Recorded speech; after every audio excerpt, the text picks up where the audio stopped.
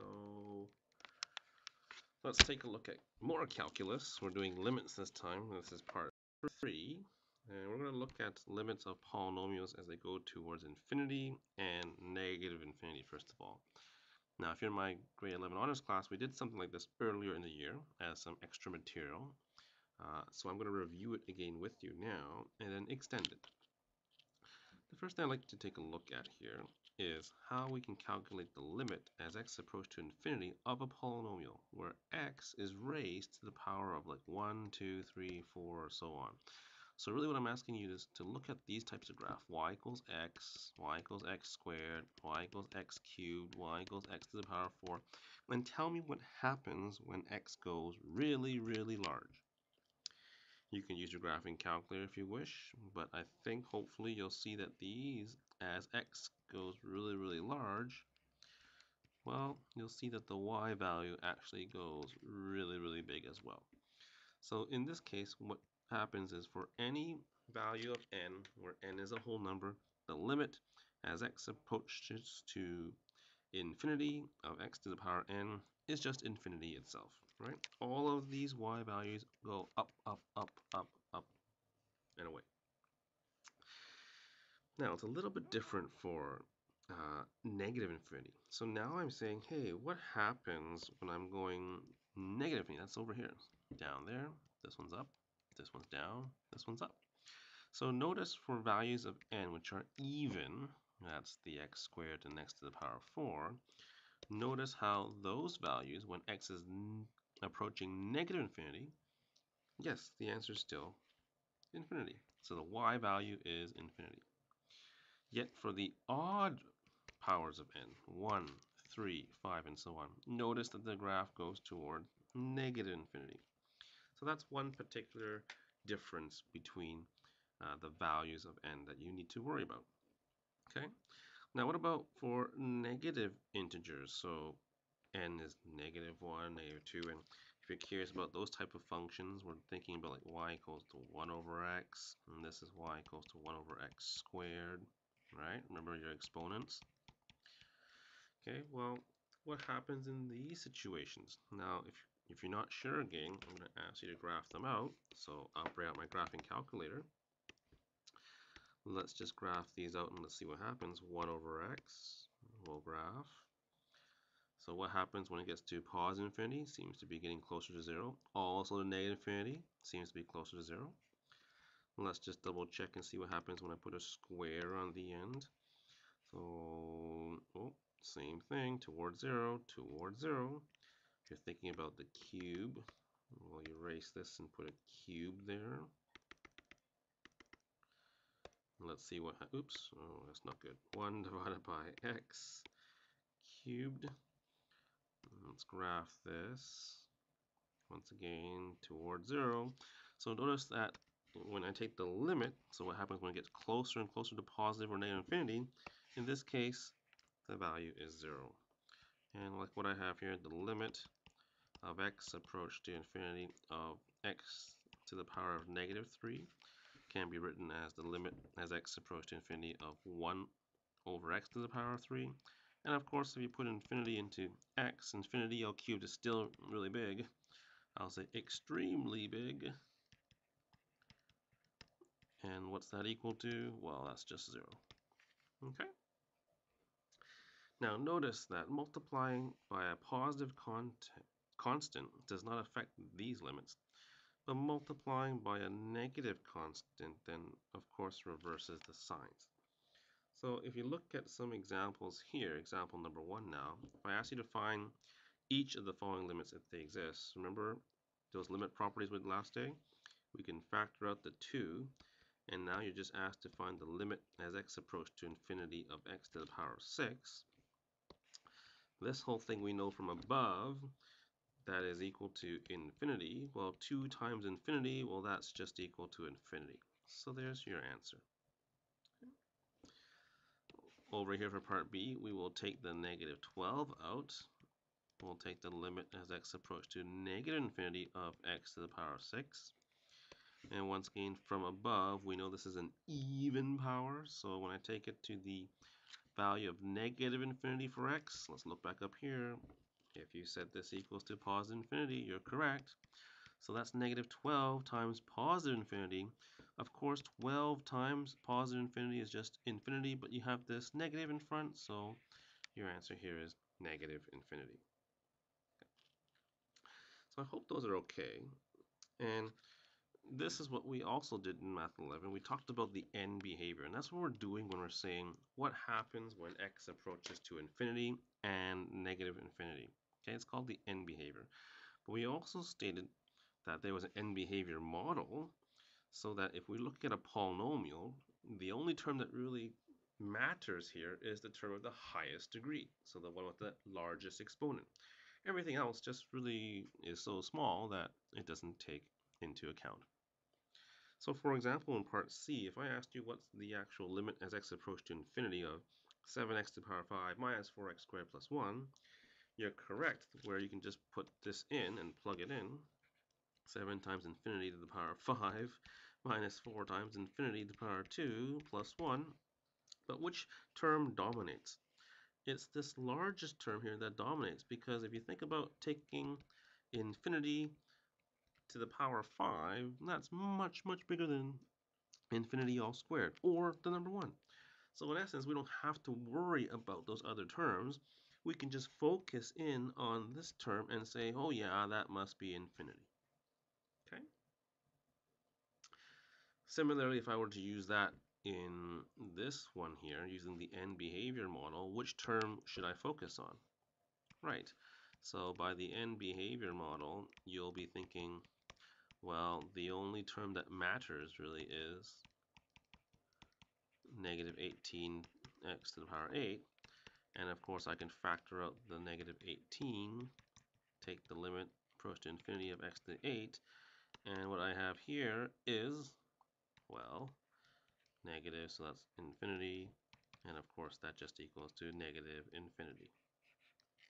Okay, so that's what the end behavior model describes. Look at the largest power of x, and that's what dominates. Okay, and we can do the same thing with E, F, and G underneath. Just look at the highest power and let it dominate.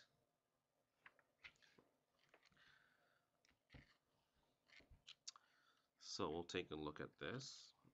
If I were to use the end behavior model once again, we are looking at the highest power. The highest power would be 5x squared on the top. We won't have to worry about anything else. And 10x on the bottom. I guess what I'll do is I'll separate the limit now, x approach to infinity, of let's say 5 times x squared, like that. And I'll divide this by, and once again I just distributed the limit into the fraction.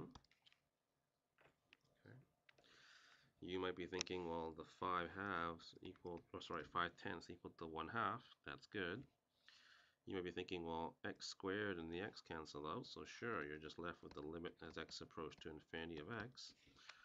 And of course, that just equals to 1 half times infinity, and that answer here is infinity. Okay.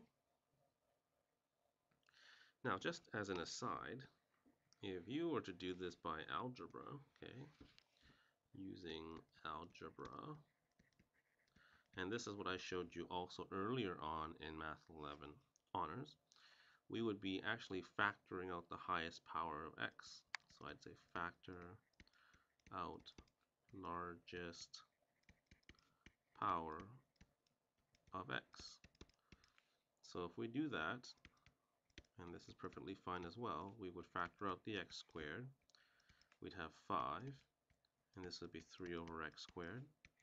And on the bottom, the highest power of x is the x, so we'll factor that out, and we'll have 10 minus 20 over x. Now, the special thing about this method here is, remember, whenever you're dividing by a x with an exponent in the denominator, well, guess what?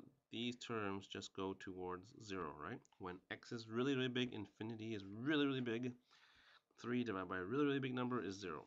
Similarly over here, 20 divided by a really, really big number is 0. So what you can see now is I can cancel this, and you're just left with the limit of x approach to infinity of x on the top. And we've got 5 plus 0, which is just 5. And on the bottom we have a 10. And this is pretty much the same as what we had over here. And of course, 5/10 is just 1/2, so that's the limit of x approach to infinity of x. And that's just equal to infinity. So in the end, you still get the same thing. So both ways work. But once again, the end behavior model just says, look at the largest power and use that. However, what I just did with the algebra is the, I guess, more proper way of doing things. Okay? So I'd like you now to try the same thing for F and then G. Okay? Use whichever one you want. And maybe I'll use the end behavior for F and I'll use the algebra for G. But I'd like you to try this on your own right now. So stop the video if you're watching online. Try it on your own and then come back.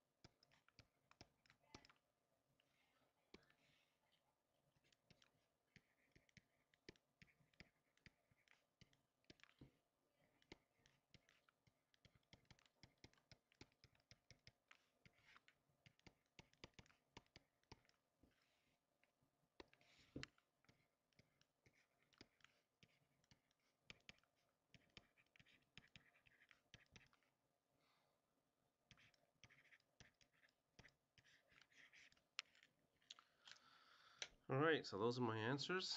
I've used the end behavior model for F and algebra for G. You can go back and switch them around. You should get the same answers both ways.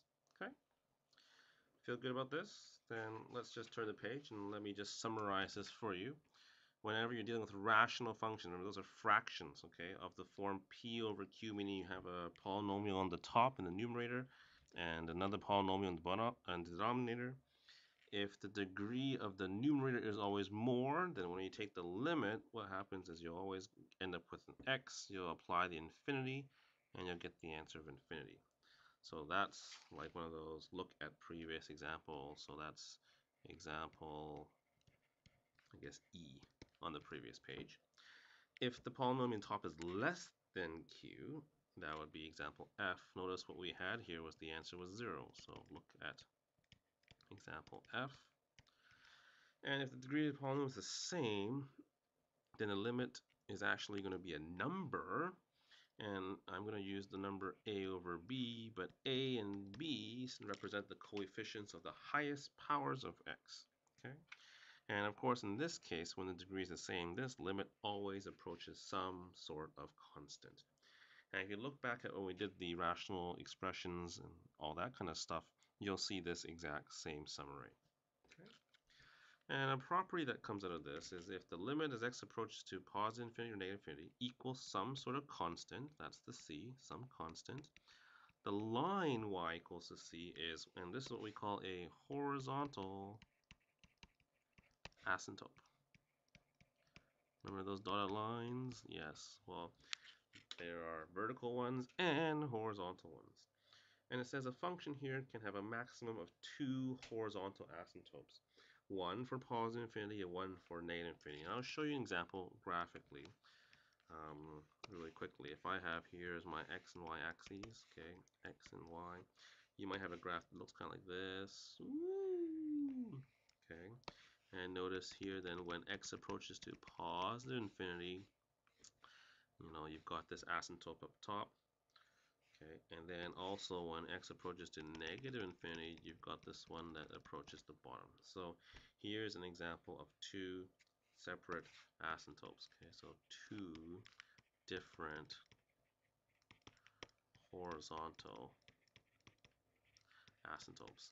And remember, to find them, all you need to do, and let's just remind yourself, to find horizontal asymptotes,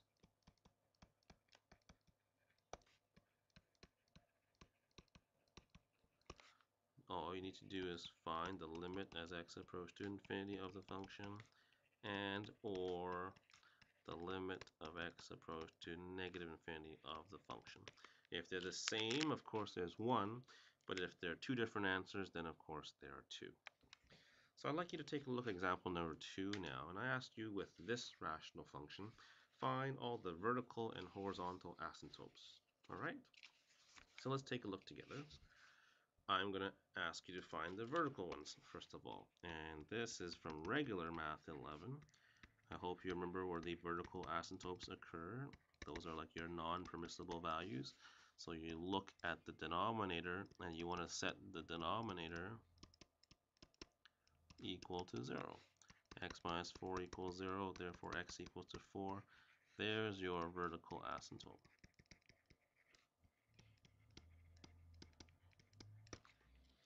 If you're curious about the horizontal one now, well, I just told you above how to find them.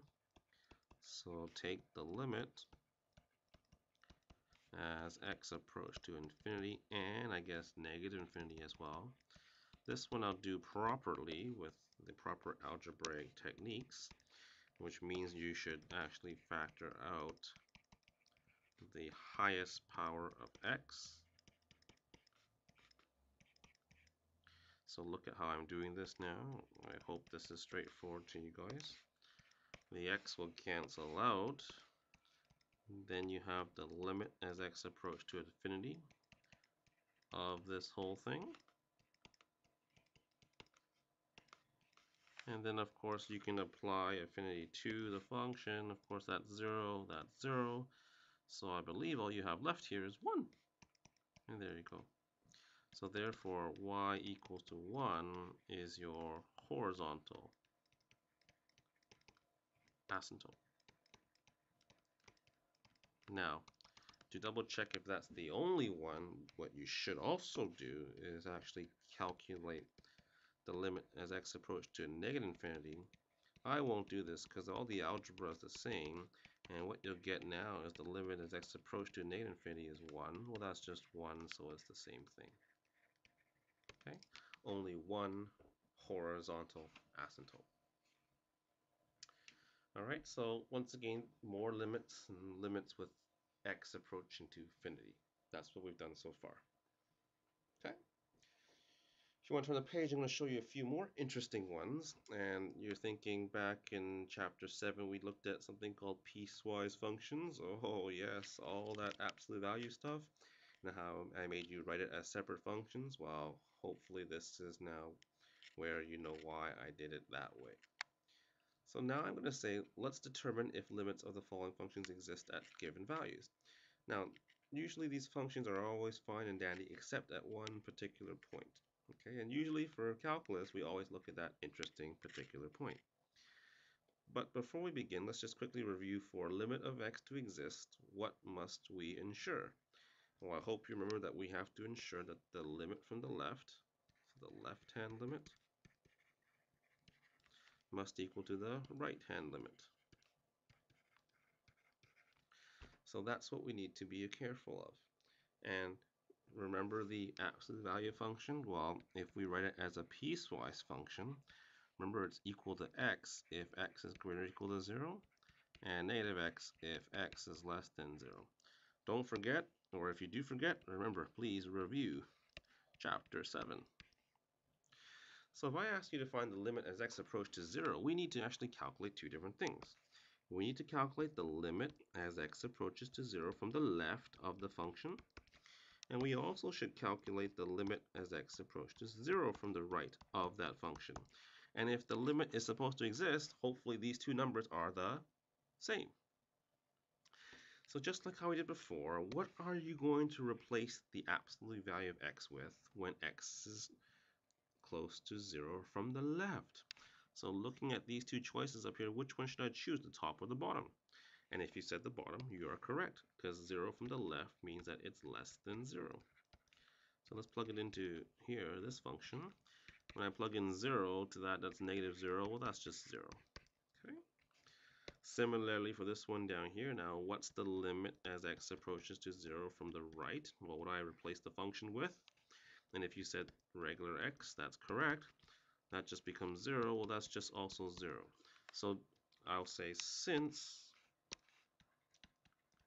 the limit from the left of the absolute value of x equals to the limit from the right of the absolute x, then the limit of x approach to 0 of the function exists, meaning there's an answer, and is equal to 0. Okay. Let's make this look nicer. There you go. Okay. Now for part B, the function's already written in piecewise function form, so it should be pretty straightforward for you. Go ahead, please, and try that one on your own. Once again, find the limit from the left, and then also find the limit from the right. Go.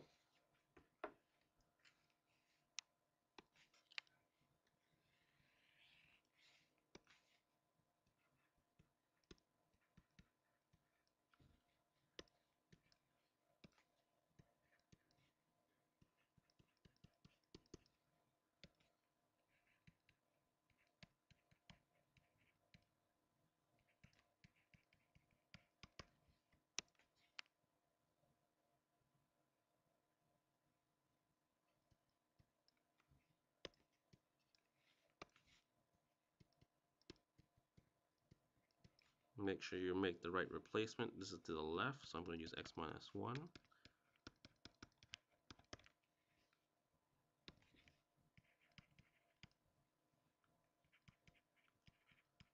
This is to the right. So I'll do this.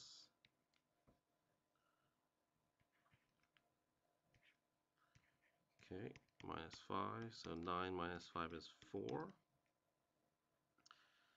And I'm going to ask you, are these the same? They are definitely not the same.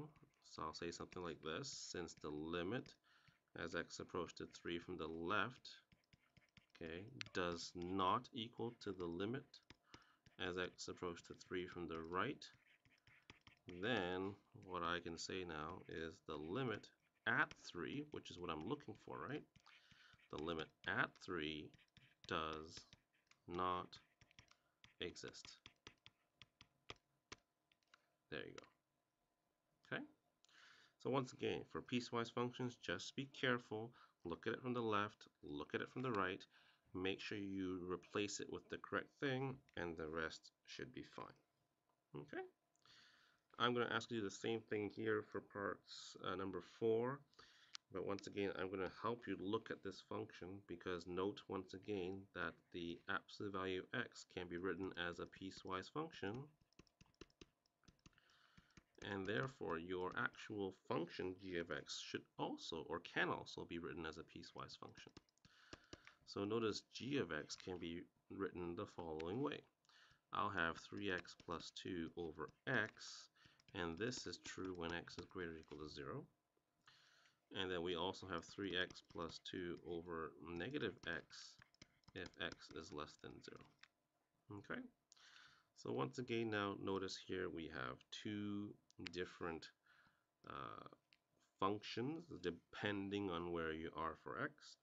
And now I'd like you to take a look at that and use the appropriate function to evaluate each of the limits. Okay, so go ahead and try that on your own once again, and I'll write out my answers. But if you're watching online, stop the tape and try these things on your own. Okay. Approaching infinity, I think I'm going to use the function on top, 3x plus 2 over x. And then this one, I'm just going to use the end behavior model. Just makes life a little bit easier. Okay, and I'm going to have the limit as x approach to infinity of 3x over x. The x crosses out, so I think the answer is just 3. This one will be the limit as x approach to negative infinity, so I better use the bottom function this time. Once again, the end behavior model requires us to take a look at the highest powers. And once again, this is now negative x on the bottom. Okay. And then, of course, if I were to cancel, I get here negative 3. Okay. So this is the example where you have two different asymptotes. All right, we can take a look at approaching 0 from the right. Of course, that means I take the top function and behavior again. Oh, look. Oh, okay, careful. This one we can't use end behavior. Okay, notice this is not asking for what happens when x approaches to infinity. So you must go ahead and use the algebraic method. That's the only method that works. Okay, so use algebra for sure. So I'm going to ask you to factor out the highest power of x. We get 3 plus 2 over x. And then we get x on the bottom. This is nice because they just cancel out. We have the limit as x approaches to 0 from the right of the function 3 plus 2 over x. Now notice what happens here. 2 divided by 0, that's positive. This term actually goes to not 0 but infinity. So 3 plus infinity means that the answer is infinity. Okay. The last one here, the limit as x approaches to 0 from the left. Well, what happens in this case? I'm going to ask you to now calculate the limit as x approaches to 0 from the left. And of course, we have to replace it with the function negative x using algebra again. I want you to factor out the highest power of x, negative x. Let's cancel these. We're left with the limit of x approach to 0 from the left of 3 plus 2 over x divided by negative 1. And of course, if we were to plug in infinity here, or sorry, 0 there, you get infinity. 3 plus infinity is infinity, but you're dividing by negative 1, so this actually equals to negative infinity. Okay? And there you have it, some examples of how to find limits as x approach to infinity, how to find limits of some piecewise functions. Okay? Got a little bit more to take a look at today, so if you can carry on with me to page 4. I want to show you how we can use radical functions, especially this idea of the end behavior model for functions involving radicals, and especially these ones where you have the radical of the x squared term. Now notice here, the radical of x squared actually equals to not just x, but the absolute value of x, because when you take the square root and square functions, they are inverse of each other. So you should get back what you started.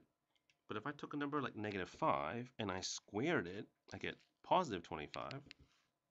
Right, so I'll take that. I'll square it. That gives me positive 25. But if I take the square root of that, I get really 5, not negative 5. Well, really, I should get plus or minus. So to combat that, we just say this doesn't equal to x, but it equals to absolute value of x. Remember, the absolute value of x, of course, means that if is equal to x if x is greater or equal to 0, and it's equal to negative x if x is less than 0. So that's the same idea. Okay.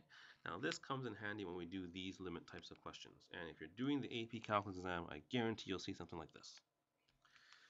Well, we're going to use that algebraic ways.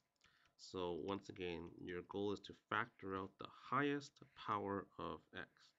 In this case, the highest power of x is the x squared that's inside the actual root, which is fine. We can do the same thing. So that's what we have. And on the bottom, we factor out the x, and we have 4 minus 9 over x. Remember, to continue to simplify this, we can take the limit as x approaches to infinity. We'll then separate the square root.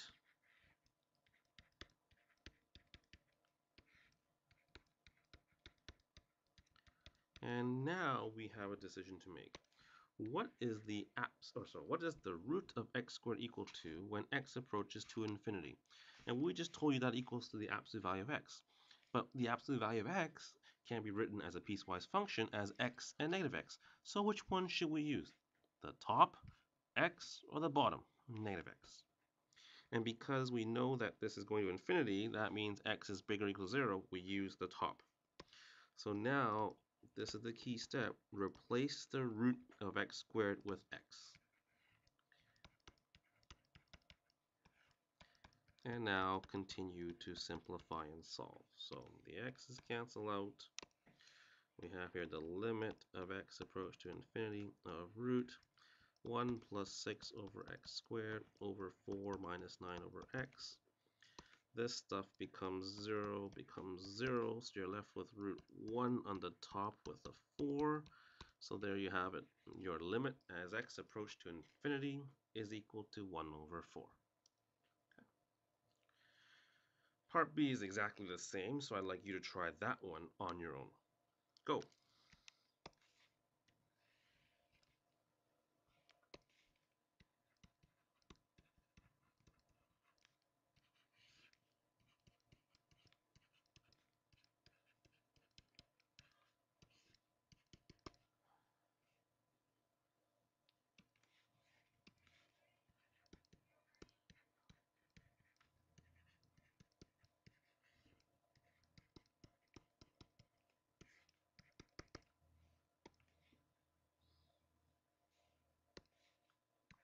Once again, here's the decision you need to make.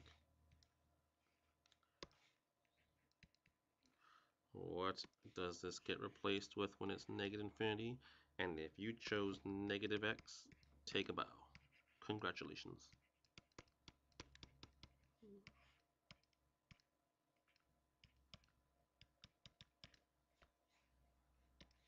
Guess I could have done this here.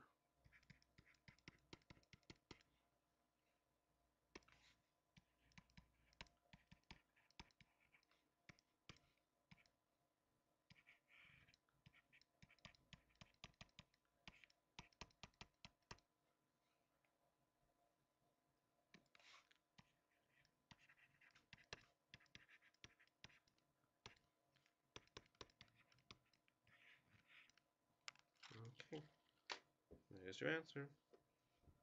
Okay. I want to just show you two other things, two little things, okay? They might come in handy one day, I'm not too sure. They're kind of odd things, but I think it's good for you to know. And after that, you've got a lot of homework that you can try on the back page of these limits, okay? So I really do want you to try these, please. See if you can get the actual answers. All right, last thing, or last two things. I want to show you a new function. It's called, it has these two brackets, okay? Bracket, bracket, bracket, bracket. It's called the greatest integer function.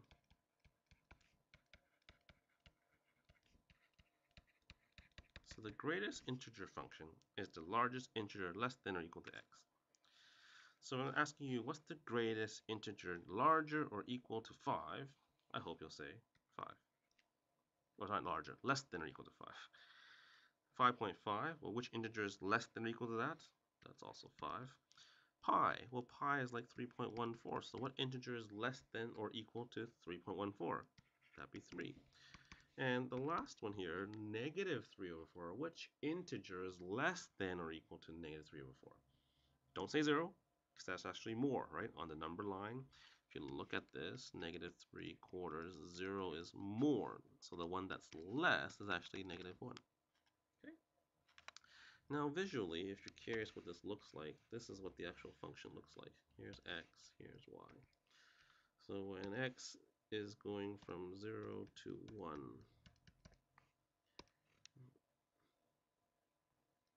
it's like this. But once at 1, it jumps up to 1. Right, all these values, then 2. This is what they call like a step function. 3. Okay, and if it's negative, let's do -1, -2.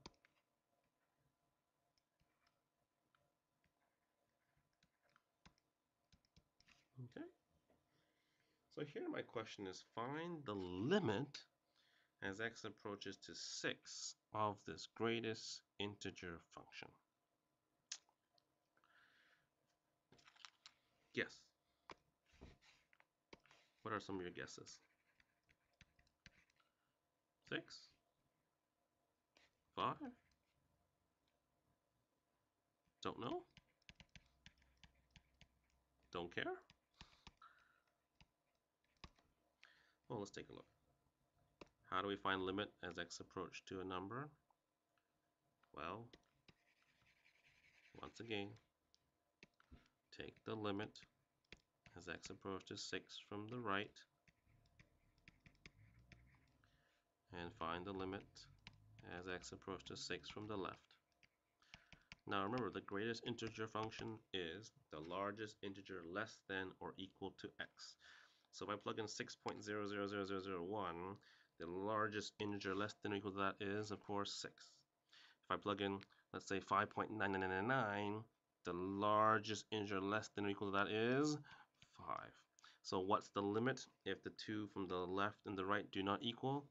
Well, therefore, in this case, the limit as x approaches to 6, because the left-hand limit and the right-hand limit do not exist, or not, sorry, do not equal each other, this does not exist. Tricky. Okay. One last thing I want to show you here, something called the squeeze theorem, and I'll quickly get it done, and then I'll let you work on things in class. Suppose we have 3 different functions, okay? F of x, g of x, h of x. F is the smallest, g is the middle, h is the largest. And it's when x is near a, we have the limit of the lowest function or smallest function equals to this number L. That's just a constant. And the highest function, the limit is also a constant, the same constant. Well, then the question is, what do we know about the limit as x approaches to a of that middle function? So visually, let me try to show you what's going on. Okay, draw please. Here's the lowest function. Here's f of x. Okay, and let's put this value right here at a. Then we have h of x, highest function. But look what happens when it gets closer and closer to a. It actually has the same. Oops. It has the same limit.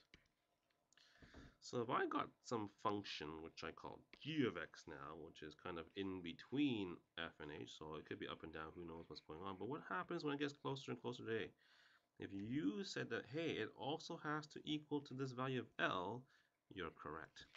So this is what they call the squeeze theorem. Okay, I've got a function below, I've got a function above, and at this value of a, they come close together, they squeeze the middle function, so it has to have the same limit. As an example of this, I'll say show that this limit equals to 0. Well, this sign of 1 over x part is really confusing, tricky. Okay, question mark. But hopefully you remember that sine is a function that oscillates back and forth, back and forth. We did this in the 11 honors class. Hopefully you also remember that the sine value can only go between 1 and -1. So really what you're saying here is that this can be the limit as x approach to 0, okay, of the function x squared, and this sine x as the lowest value could become -1. And then over here we have here the limit as x approach to 0 of x squared of the other part of the sine x. Well, what's the maximum it can be? That could be 1. So this is the lowest, okay, this is the highest. Okay. And my question now is, what is this actually equal to? Well, at 0, when you do this, we get, well, you plug it in, right? 0, that equals 0. And over here you plug it in, what do we get? We get also 0. So notice in this case, I've said that the limit as x approaches 0 equals 0 in both the lowest and the highest case. Well, if you think about what we can have with the actual function itself, the actual function itself is in between the highest and lowest. And we know that the limit of the lowest and the highest is both 0. So what must this limit equal to? Well, that's 0. Okay? So I can say something like this: by the squeeze theorem,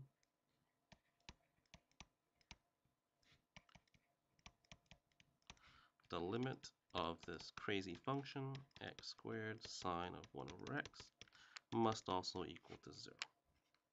Okay? And that's something that you might see somewhere down the road. All right, get to work, we're done.